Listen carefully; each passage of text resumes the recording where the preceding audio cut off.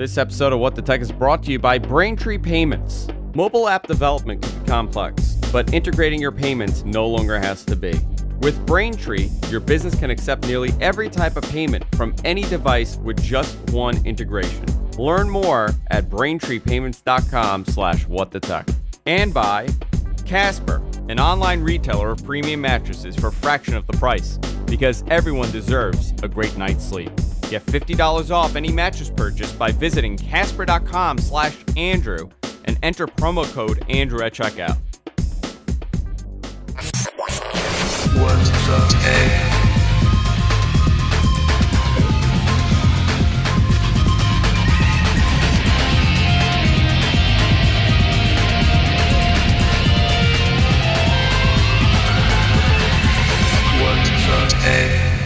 Hey everybody, welcome to What the Tech. I'm Andrew here, and of course I'm joined by the one, the only Mr. Paul Thurrott. How you doing, Paul? Pretty good. Pretty good. I have not seen you at all this week. Weird. Yeah, I for people who don't know, I spent Monday at Paul's house. Yep. We had fun. We had a slumber party. Mm-hmm. We drank Pinot. No, what did we drink together? We drank rosé. We had rosé. We had Pinot Noir rosé. It was a lot of fun. We had fun. We went out and we ate. I've never experienced anything like that in my life. There should be a podcast you got the Paul around Thurrott sushi experience. Oh my God, that is such an experience. Maybe we'll say that for a post show, because I was stunned. My jaw had dropped to the ground when I saw how you order food. By how you order food, I mean you don't, and they just bring it out to you. Yep. It was amazing to me. In sushi circles, I am what they call in Las Vegas a whale. Guys, we have a lot to talk about today, and a couple things I wanted to get Paul's opinion on. There's a lot of controversy around the Samsung Note 7. Sure. Samsung has stopped production on this phone, so I want to talk to him about that and a number of other things. But before we do that, I want to take a moment and talk about our sponsor, and that's Braintree. If you're looking to set up payments for your business, Braintree gives you and your app or your website a payment solution that you could accept just about every type of payment with one simple integration. Doesn't matter if it's Apple Pay, Bitcoin, PayPal, Android Pay. You know, every week there's a new type of payment method coming out, and it has to be very difficult if your business relies on taking these different payment methods. People want to try it out, people want to use it, and you don't want to turn away business. Maybe you're working on the next Uber, maybe it's the next Airbnb, maybe the next GitHub. These are services that are all using Braintree, and the reason why they're using Braintree is because they make everything so easy. It's simple, it's secure, and it's code that you can integrate quickly. To learn more about Braintree, go to braintreepayments.com/TNW. There's so much on this website that they offer you guys. It's a total full stack payment solution. So it supports all the different payment methods. Also, it supports a whole bunch of different types of languages. So it makes it easy no matter what service you're using. braintreepayments.com/whatthetech. That's braintreepayments.com/whatthetech. I think I said TNW before. That's the wrong show. Sunken's going to edit that out. braintreepayments.com/whatthetech. And get started right there. I want to thank Braintree for supporting the show. So, Paul, let's talk about this issue with the Note 7. I was reading today that there's a lot of... Was there an issue? I'm not... Yeah, they're hot. It wasn't really reported on, I guess. I hadn't heard much. No, nothing was reported on this. So apparently they've stopped production on this thing. Yeah. Indefinitely. So this is done, right? They're for now, for the time being, they're not going to produce any more of these. I think they're done, period. Done, period. Yeah. How do you bring back a brand like this? I don't think you can. The expected loss is about like 2.6 billion of smartphones. You know, at least the Pinto lasted a little bit longer. Have you ever seen the movie? Oh God, I just forgot the name of it. There's a spy movie that's like a farce kind of thing with geez, I'm losing my mind. Val Kilmer's in it. Top Secret, I think it's called. No, I haven't seen it. So there's a great scene where a Ford Pinto goes careening off into the woods, goes across a field. It's, you know, everyone's afraid it's going to explode, and then it slowly creeps up onto a tree, and it just tick, and then blows up. It just blows right up. That's the Note 7. Yeah. Right, Well, this is probably one of the biggest recalls for a manufacturer like a phone, right? I would imagine this is probably one of the largest ones because of the notoriety the company has and the phone has. This was supposed to be this unbelievable phone that people were dying to get. I know people waited to get this thing for a while. They were really Yeah, excited to get this. it's very highly regarded. I mean, aside from the Aside from it catching on explosion, fire, fire. yeah. If we pretend that didn't happen, yeah, it was their new flagship. It was a big deal. Yeah, and you have to ship this thing in a fireproof box. I know. Can you imagine? I mean, imagine a UPS plane or something spontaneously explodes because a bunch of these things are in the back. And all of them just go off? Well, yeah, it's like a chain reaction Yeah. or something. Like, I don't know how. I mean, the science of that is probably not correct, but I Yeah. mean, months ago, well, a month ago, month and a half ago, I started writing about this, and I was looking ahead to my own work-related travel, and what I was saying at the time was there had better not be some goon that brings one of these phones on my plane. You can imagine how stupid people are, and how they will. This will never happen to me. I mean, it's happened or whatever, and they take down an entire plane of people because they're just ignorant. And I think in the early days of this event, people weren't necessarily sure if it was as serious as maybe I was saying it was. It's serious.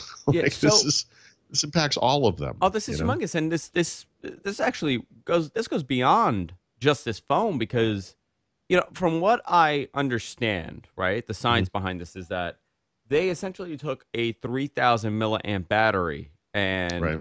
stretched it a little to give it, it's 3,500 milliamps. So they've added more cells. I don't understand all this 100%, so I'm just going to try I my don't. Yeah, I best don't here. think it's been 100% confirmed. But this is what the report is, and This that is the was theory. Yeah, this is the yeah, current theory. and it was initially they said it was the fast charging feature of this, and now they're saying, well, it's also the fact that they took a 3,000 milliamp battery and it's so super thin. This thing they've Mm. pushed it. It was just the pressure on it caused some kind of chemical reaction in the Yeah, battery. yeah, and now the By the thing way, is that should catching make fire. anyone nervous. Oh my god! You know, People that put phones in their back pockets and sit on them, or people that crush a phone into a bag and throw it on a plane or but can you something. imagine? Yeah, I was thinking this right because I came up to visit you on Monday, Mhm. and I put my laptop in the bag, and I was walking. When I was walking back, I realized that I didn't turn the laptop off, and it was still on because I could feel heat coming from this thing. Even though it was in sleep mode, it was still a little warm. And I freaked out immediately. I took the thing out and I, turned it off and I made sure that this thing was off. But this is scary to think Yeah.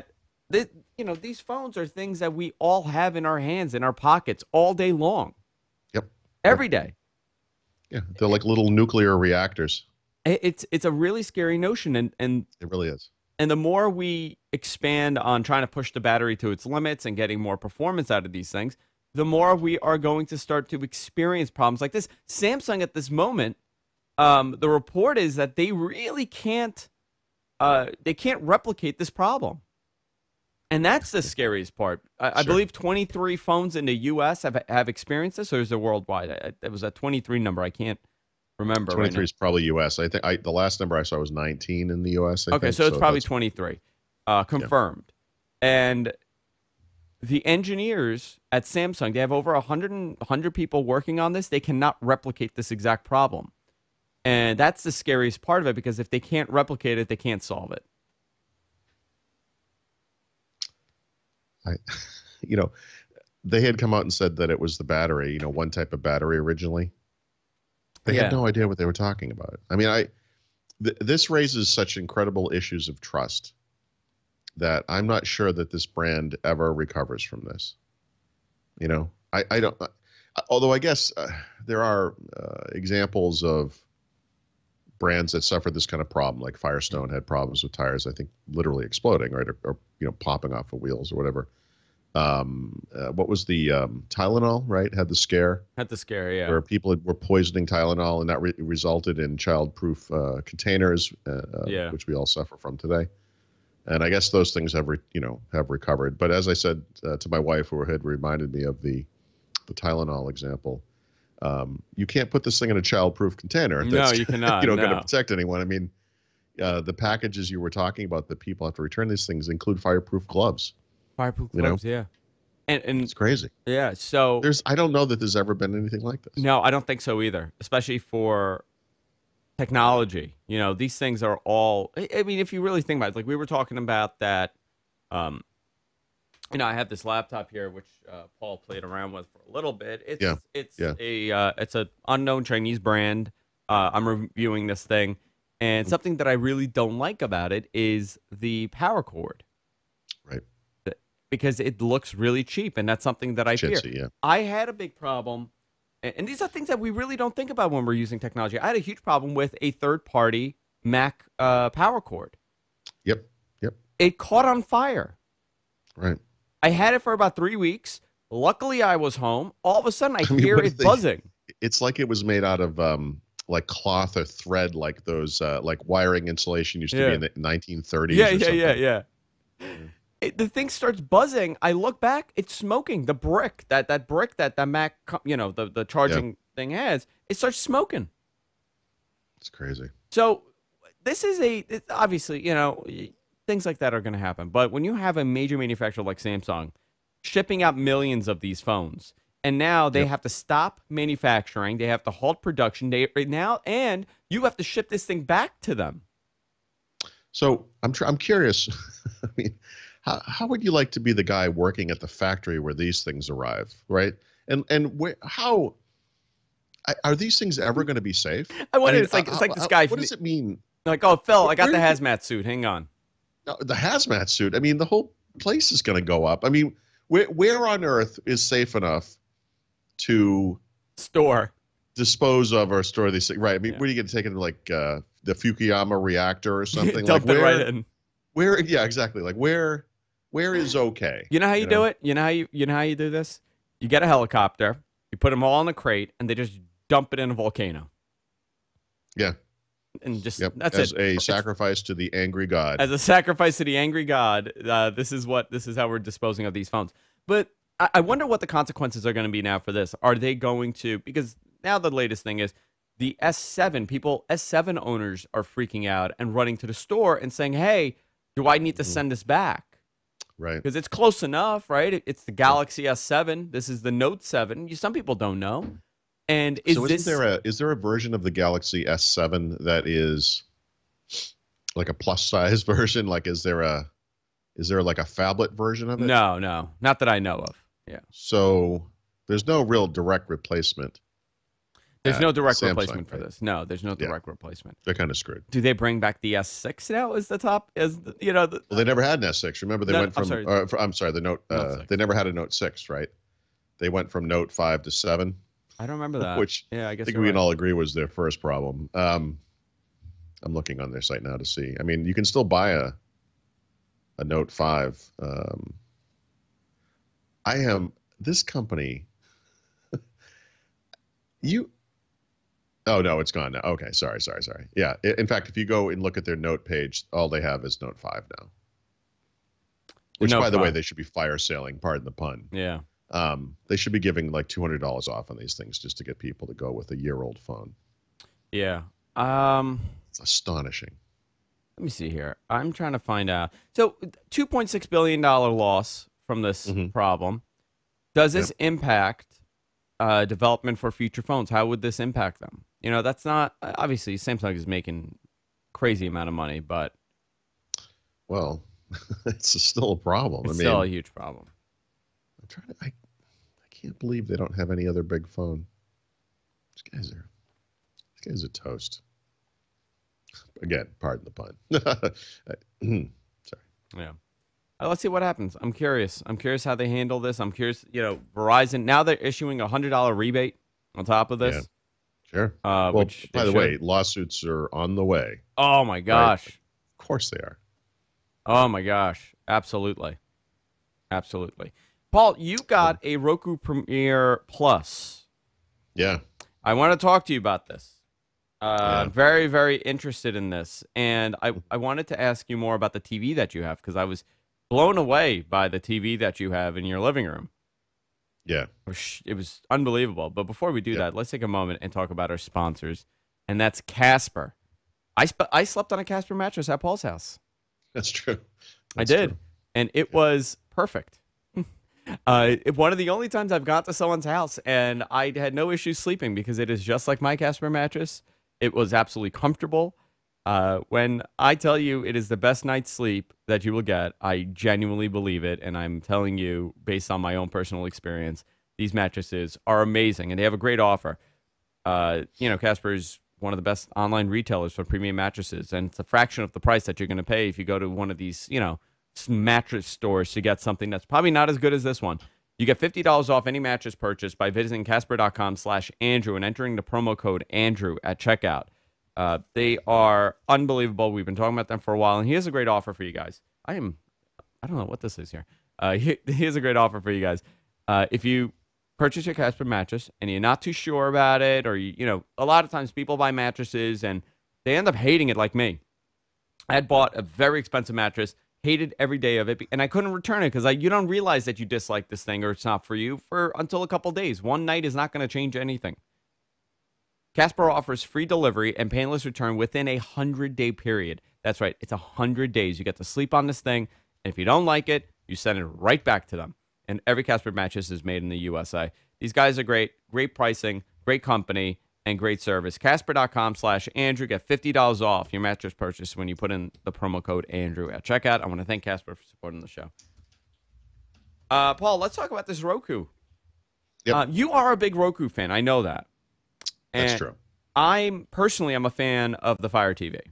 Yep. And I had a Roku originally, and I kind of left it because the interface started looking kind of dated. The services started kind of looking dated. The apps were a little wonky. So I went over to the Fire TV. I also have an Apple TV, which I absolutely hate for a number of reasons, but the remote being the main. But tell me about your experience with the Premiere Plus. Yeah. So, this is probably the first time I haven't had an overwhelmingly positive reaction to our Roku device. And it's not because it's not any good. Please don't misread that. It's just that with this generation of devices, they've really kind of packed the lineup with additional models. And so you really have to pay attention with each one to determine which one you want to get. And I really sort of disagree with that. It's sort of like when Microsoft with Windows and then later with Office added all those extra SKU versions. Remember they used to have like Home Basic, Home Premium, Professional, Ultimate. It was like it's just too much confusion. And so you really have to pay attention to the spec sheet to see what you're getting. And so when I looked at the new lineup, and I'm kind of doing this off the top of my head, but there's a Roku Premiere, and they this year they have redone their entire lineup. So earlier in the year, they redid the streaming stick. Yeah. And then just about a month ago, they announced the new devices. And so, Roku devices have typically looked like a hockey puck or whatever. Yeah. They're a little different. They look basically the same. They're a little squatter looking. Do you want me to go through this? Through what? Through the list?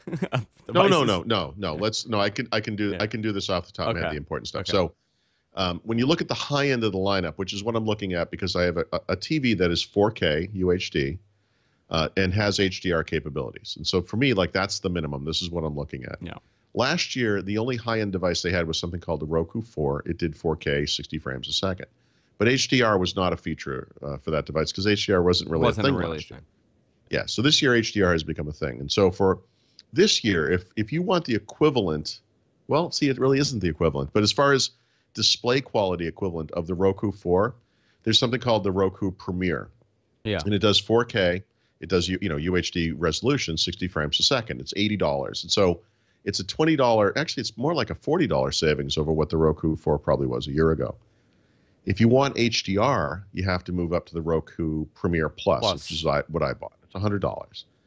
And the new high-end offering they have is called the Roku Ultra, I think, or Premiere Ultra. And it's $130. And I looked at the kind of specs on that, and it was a bunch of stuff I didn't really need, like Dolby digital out. Yeah. Just stuff I didn't really care about. Yeah, it gives you optical out, and it has a remote finder, and that's it. Yeah, well, it's a little more nuanced than that. So for, you have to kind of look at the pictures I have on the site to kind of fully understand this. But when you compare the old remote versus the new, there's some good and there's some bad. So like the new remote is kind of a matte finish instead of glossy, so it doesn't pick up fingerprints. That's good. It doesn't have the search button on it. So you actually have to get the highest end version to do voice search. Oh, which is what that is, like you see on the Amazon Fire TV. The device itself is much smaller than the old version. I don't think that matters, right? You stick this thing in a shelf, who cares? Yeah. But there's some stuff missing. Like you said, digital audio out. There's no USB port. So what that means is you can't come up with a USB stick or a hard drive and have content that you have stored there and play it back locally. You can still go over the network and hit a network share. I do keep content on a network share. That's fine. But sometimes, you just download a video, you throw it on a stick, you plug it in, it just works. It's kind of a nice thing. It's something that's not available on the Premiere Plus. So this is kind of an example of, trying to do the right thing, saving money, and trying to think through what features do I really need. But then you kind of take it out of the box and you're like, oh, that's weird. It doesn't have a couple of features there. It seems like they tried to offer something for everybody, and that sometimes is not the right approach. I'm looking here, you got one, two, you got the Express, Express Plus, the Stick, the Premier to Premier Plus, and the Ultra. It's too much. And they're varying from $29 to the price ranges from $29 to $129. Yeah, it is too much. Yeah, that is too much. I guess first of all, I'll say this: the only reason I bought this, is because I'm an idiot and I wanted HDR, and HDR is not worth $100 additional. Like, that was stupid. I can make this sort of justification that I really sort of bought it because, I write about technology and this is interesting for me to write about, but that's baloney. I really just bought it because I'm an idiot. If you have a Roku 4, don't buy a new Roku. That's a stupid waste of money. If you're still on one of the older devices, like whatever they're called, Roku 2, 3, whatever they were back in the day, maybe I think the older, you could have like 1080p support, and that's probably the extent of it. If you have a 4K TV, maybe it's time to upgrade. If you don't bother. There's absolutely no reason to upgrade to this thing. But this kind of targets this part of the market, which I'm now suddenly very interested in because I'm in that part of the market, the 4K which market. is 4K plus HDR, right? The Xbox One S supports this. This new Roku supports this. That's about it. Yeah. I think the PlayStation 4 will support it. There just aren't that many devices that support it. Like, Apple TV doesn't even support 4K, let alone HDR. That thing badly needs to be changed. I mean, maybe they need an additional model. Which one? The Fire? The Apple TV. The Apple. But here's the thing: does Apple have 4K content on iTunes? No, but they will. I mean, there's no way that they're not going to. And so I would assume that when it's crazy. Amazon sells 4K content. It's super expensive. I was just looking at it today when I set up the device. If you go into the Amazon Prime store on the device, they actually now have a 4K channel you can go through. There's only 20 to 30 titles in there. And a major Hollywood movie like Elysium, that Matt Damon movie, which was one of the few semi-recent movies I even saw, was $30 for a digital download. It was like $30. I mean, like, I would never buy a movie like that. Like, that's crazy. Yeah. Google Play will offer it soon, but the Google Play app on Roku doesn't support 4K, at least not today. Amazon supports some, like I said, not much. Netflix supports some. We've been watching Netflix 4K series recently. That stuff's beautiful, obviously. Yeah. And that's about it. There isn't much. Yeah, I'm trying to think on the Amazon stuff, how much 4K? You're right. It's not a lot of 4K content. There really isn't that much. Yeah. And it's a real hit or miss. I mean, it's, if it's like when people go to Netflix and they think, well, I'm going to watch all the Star Wars movies, I'm going to watch all the Indiana Jones movies, and it's like, that doesn't really work that way. And Netflix has some combination of decent semi-first run movies and a bunch of crap. Amazon does the same thing. But at least with Amazon, if you can rent movies, right, like you would from iTunes or from Google, that are first run movies.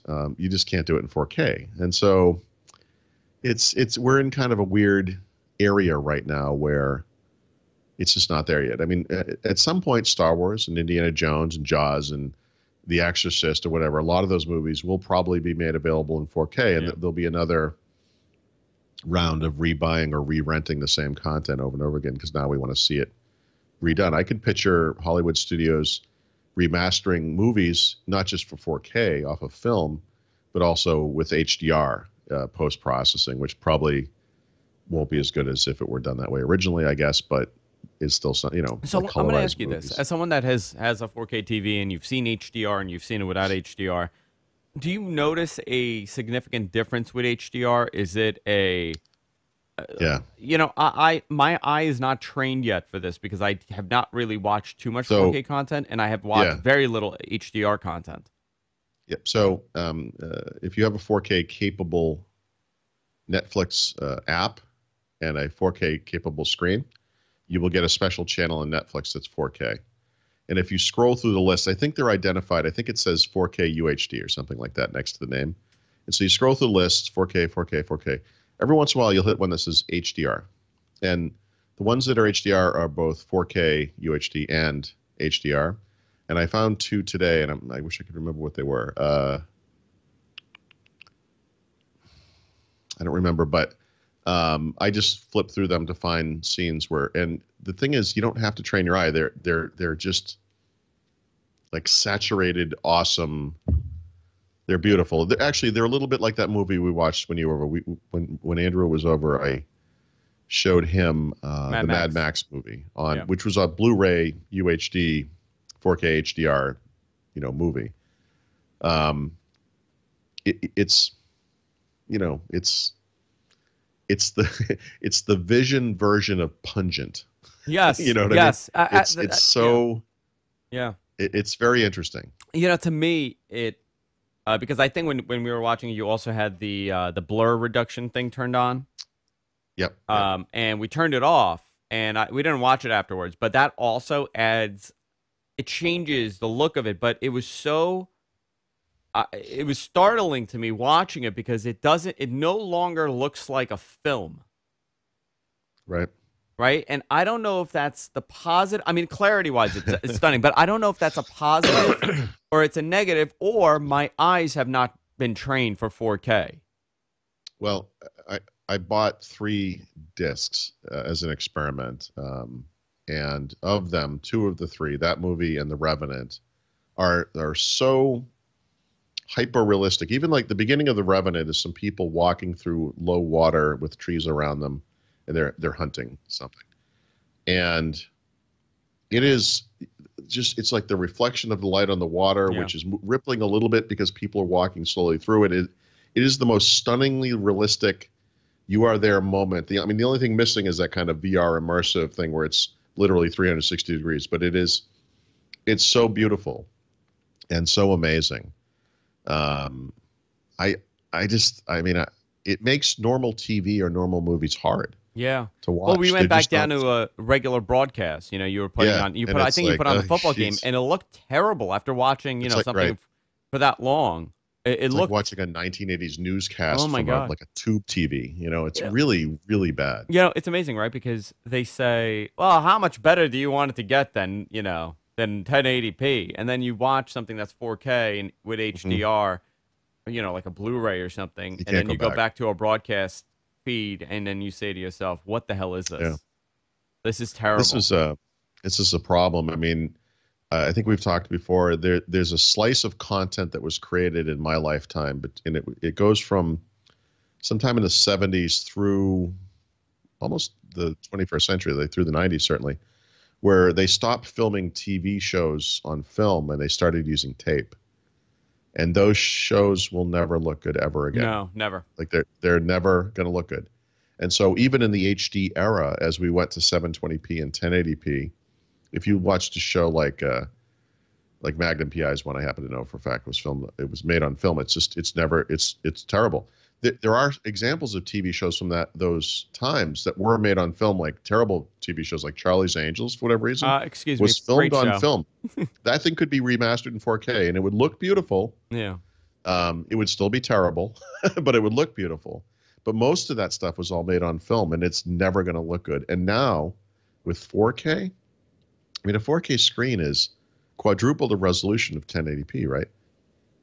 An SD screen, what the like? It's basically 640 by 480. Have Not you even really, right? have you But watched it's any going to be SD terrible. on your TV? I'm curious. What's that? Have you watched any SD content? No, but my gut feeling is that it doesn't change much. Like it already looks pretty bad on HD. Given how HD looks, I'm thinking it's not going to look worse, right? I think it's probably going to look the same. I think it just never gets any better. It's amazing. We're in a very interesting transitionary period when it comes to content, and this Yeah. is the thing that the cable companies have feared because they are not able to keep up with the technology changes. That's the Right. reality of it. We don't have 1080p content on cable. There's no Yeah. 1080p, right? Yeah. Sure. So we have Sure. 1080i and we have 720. And between that and the fact that they are cutting back on bandwidth so they could add more channels, like Fios cannot add any more HD channels. They are maxed out or close to maxed out. Right. You have their backbone cannot support it for whatever reason. So what's going to happen over the next 10 years as we transition? More and more people transition to 4K content, 4K televisions. They transition to online content like Hulu and Netflix. Mhm. It's going to be very difficult for them to grab and convince people to pay $100 and something for cable. Yeah. Yep. I'm paying almost $200 right now Yeah. for TV that I don't even watch. I suspect in my case, if my wife and I were to do the math on this and say, look, let's just get rid of everything. Obviously, we need the high speed internet connection, and that's going to cost whatever. And then we do something like the PlayStation View plus, Netflix plus Hulu or something, or some combination of these things. How does that work out price wise? I think the truth is it's going to be the Fios part of the deal that screws us over, because when Fios listens to this story and says, let me get this straight, you want to get rid of your 2 phone lines, you want to get rid of your TV package, but you want to keep the internet connection, that's going to be the same price. Yeah. Like they're going to make it that's what happens. So pointless to get rid of stuff. I was trying to cut back on the premium channels like Showtime and HBO because I barely watch it, right? And they told me, it's like, okay, so let's say $200. I don't have the exact. Let's say $200 with everything. That's without cable, that's without internet, just the TV. Right. The TV portion. And I'm like, okay, well, I want to cut HBO and Showtime. They go, okay, so that's going to be $12 less a month. I'm like, so wait a minute. You give me like 50 channels, like every single HBO, every single Showtime, Stars, makes sense to keep Cinemax, and they're like, yeah, it's $12 to cut that. I go, okay, well, what if I want to go down from the Ultra to the Standard? I go, that's another $12. So I'm gonna cut like 100 channels, and all you're cutting is like $20. And they're like, yeah, well, this is how the plan works. Right. That's how they get you. That's how they get you. The only way to really do this, I know, the only way is to say, F this, I'm canceling everything, I don't want this, and you pay the extra $20 for the internet. No, but even then, you're never going to save money because they're not going to want to give. No one, Fios or Comcast, whoever, they don't want you buying an internet package. They're not going to make that. You know what's crazy? It's not like you save 50% by dropping everything else. Yeah. And that's the problem. So we started doing. They make it prohibitive. This is like phone companies have gotten in trouble for this, and wireless carriers. I'm getting the term right, but it's like the change cost. Yeah. It's not, you could save a lot of money by going to a different carrier, let's say, but your carrier is going to try to prevent that by making the cost of changing prohibitively expensive. Absolutely. Here's a good example. When we started doing the show, mm-hmm. I ended up having to buy a second line from Verizon. And it's weird how they did it because we had to tell them we're like, there's 2 apartments and we're running, like we have to say like, no, it's there's an apartment. So they actually run a separate line with a separate ONT, which is in my closet here. They were charging us for a 50 by 50 line. It was $64. $64. Not bad because I had no cable. If I had cable, it would have been. Oh, I'm sorry. You're talking about I'm sorry. Yeah, just internet. Because I couldn't bundle it with my other package. I can't have 2 internet lines and get the discount. You got to have only one.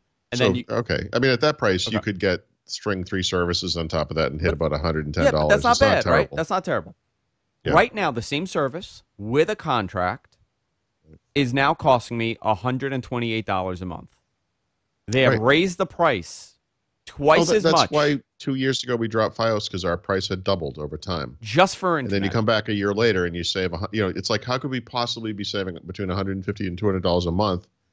It's because of that kind of stuff. It's such a racket. And I understand someone's going to be like, no, it's business. No, yeah, it's business, but it's a racket. No, it's a racket. It's crazy. They're intentionally screwing over their customer base. The cost of this stuff is less for them now than it was 2 years ago. Yeah. They're not. no one is benefiting from the passage of time, the reduced cost of components or service, or whatever, except for them. I mean, they're charging more. It's like ATM fees.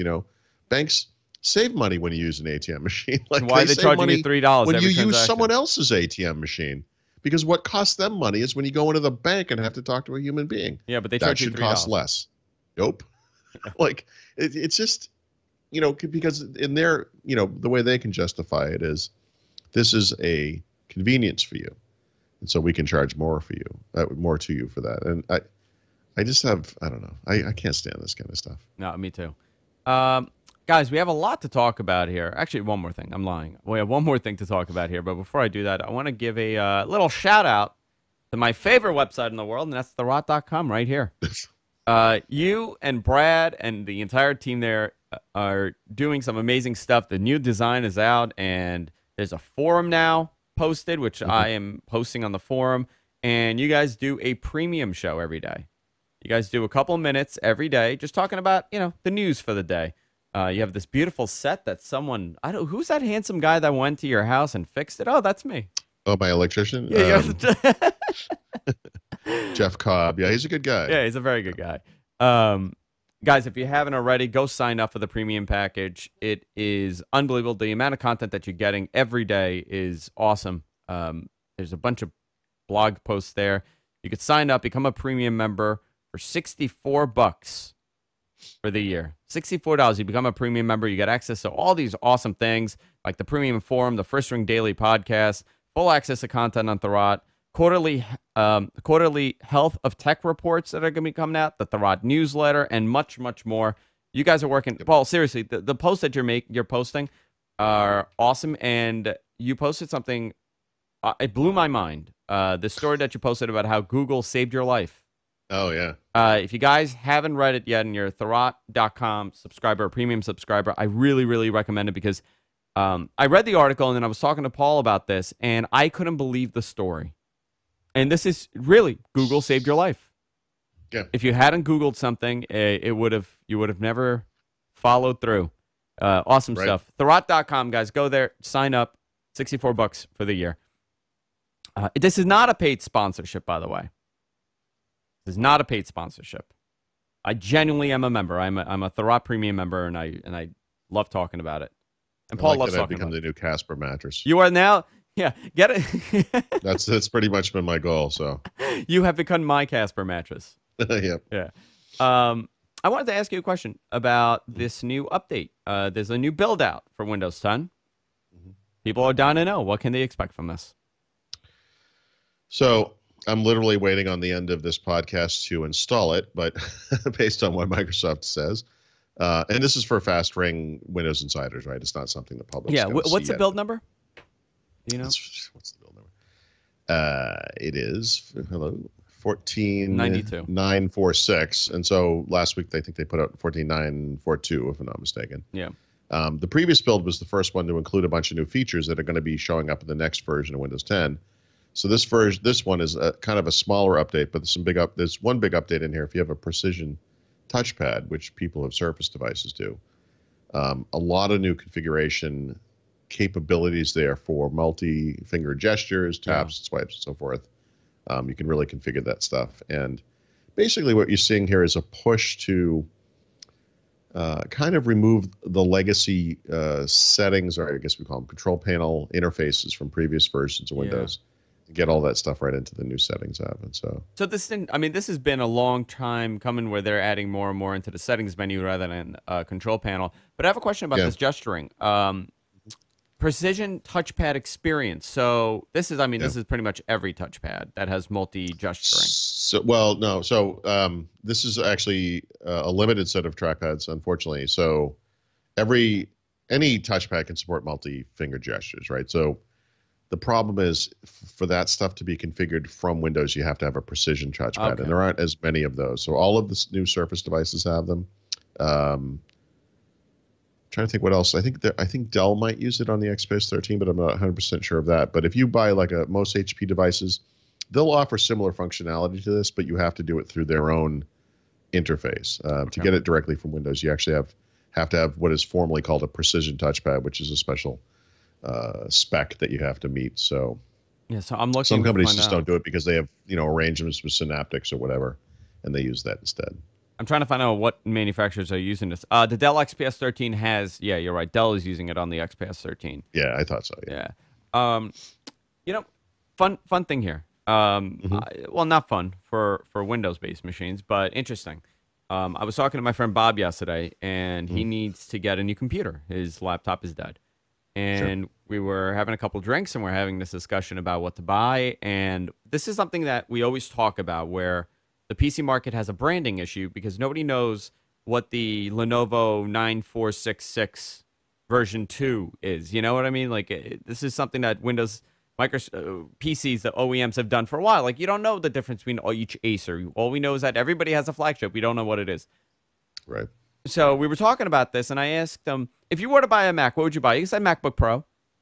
And I was like, what would you buy an HP? He's like, I don't know what to get. I Yeah. said, how about Dell? He goes, XPS 13.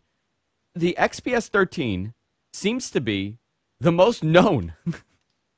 Yeah. It's funny because there are so many laptops that are actually much better than that one, but almost by virtue of the fact that it is available at retail and it has a really kind of a simple name, it's not too terrible. I think there are a number of HP devices that are actually better than the XPS 13, but I also think HP has too many brands. Kind of like the Roku thing. They have Envy and Spectre and Omen, and it's not always clear which one of those three premium brands is the one that you want. And I think that's something they need to work on. And then Lenovo has ThinkPad, obviously, but within ThinkPad, they also have all these kind of sub brands, and they're expanding it out too. If you just look at ThinkPad devices that are X1 something, that used to be one thing, and now there are several of them. Yeah. And it's. And this is, I understand why they do it, but it makes it confusing, and it makes it hard to recommend things to people. I mean, it's very difficult. And it Yeah. was just an observation that I had. I know that the Omen is what? Their gaming laptop, right? Yep. And then the Spectre is the Ultrabook, like super thin one, right? Hmm. And then what else do they have? They have the Envy line, which is, I guess, the normal one. I don't know what the Envy Nope. would be. So the normal one is like Pavilion. So Jeez. Envy and Spectre are both in their own way premium brands. Okay. Omen is gaming. And then there's Also the a Elite, premium brand. That's right? gaming. And then they have the Hmm? Elite. Is the Elite its own brand? Yeah. Envy, That's- Spectre, Elite, Pavilion, and yes, even Stream. I can't keep it straight. There's too many of them. They have the Yeah, Stream. Stream is a mainstream And then they brand. have the laptop. They have the HP laptop. Just HP laptop. Yeah. HP So Pro. I can't. I'm not going to sit here and try to explain away Yeah. HP. Like I actually disagree with this. What they're doing, but some of it is just retail arrangements. They might have certain phones are particular to a certain carrier for whatever arrangement they might have. Some of the stuff HP does is only shows up at certain retailers. Like I know they have arrangements with Best Buy, for example. But yeah, I feel like they have too many brands. They all do. mean, And it was just yeah. something that came to mind because when you talk to people that are not covering technology for a living, it's a very different Sure. viewpoint and it's very different purchasing. So but that said, I did, again, I'm not trying to defend HP per se, but if you look at a brand like Apple, and if you look just at Macs, and you just look at portable Macs, they have MacBooks, they have MacBook Airs, and they have MacBook Pros, and you may assume that there is some sort of an upward slope as you go from brand to brand, but that's not really the case. In fact, the only one of those three that's been upgraded recently is the MacBook, which began life several years ago as a very low-end machine, and today is actually a premium machine that is purposely limited in certain ways because it's kind of like a sort of a new kind of computer. Um, Regardless of your opinion of Apple and their products, these are all premium computers. So Apple actually has three premium brands too. Yeah, no, absolutely. So No, I agree with you. I mean, I'm just Yeah. I'm just they don't have the equivalent of a Pavilion. They just have premium brands. And so, yes, HP may have Elite, Envy, and Spectre, but Apple has MacBook Air, and By the way, MacBook Pro. So, I brought up HP because they have a new laptop. They have new laptops out. So yeah. and they're slimmer than ever, according to everybody. They're very, Well, very so thin. that machine, the Spectre X360, is an awesome computer and has been for the past year and a half. And now this is the first brand new version in the sense that it's all new external as well as Yeah, internal. I believe it's And it looks beautiful. the NV13 and the Spectre X360 Mm-hmm. are the two new ones Yep. from them. All right, Paul. Anything else you want to bring up? We said we're going to do a little quick show today. It'll be a little Mm-hmm. shorter. Is there anything coming up? What are you up to? No, I mean, I'm, heading to Vegas at the end of the month. I may be heading to New York at the end of the month. I need to kind of figure that out. I'm hoping to do nothing before then. So Wonderful. I guess we'll see. Well, that's the way to do it. Do nothing. Do a little nothing. Yeah. Are you I traveling? I am traveling. Well, I travel to you, and then Yep. I'm going to LA on Tuesday. So I'm Right. thinking we would do what the tech. I guess we would do it from LA. Okay. I get in.